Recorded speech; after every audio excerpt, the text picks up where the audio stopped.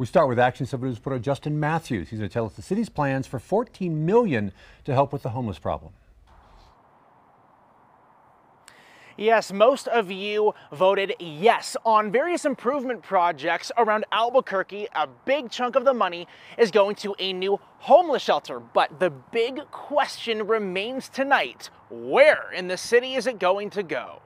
$14 million will be spent to help the homeless crisis in the Duke City. The plan, a 300-bed, 24-hour emergency shelter somewhere in town. A decision on location hasn't been made. Carol Pierce is the Director of Family and Community Services for the city and says community meetings will continue to figure out where the best place will be for the shelter. There's currently a shelter on the far west side near Double Eagle Airport, 20 miles from downtown. The city says it spends $1 million a year just in transportation costs to and from that shelter.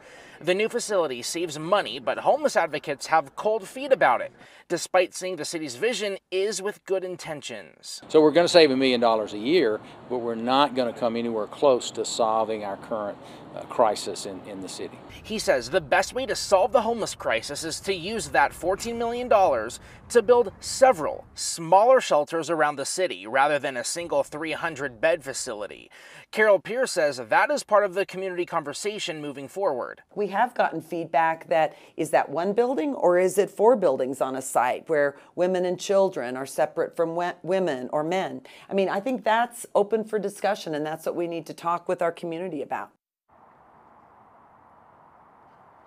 And those community conversations are going to continue in December. They're going to be really about where the shelter is going to go and what it will look like. The city tells me those meetings are going to most likely continue through the end of next year.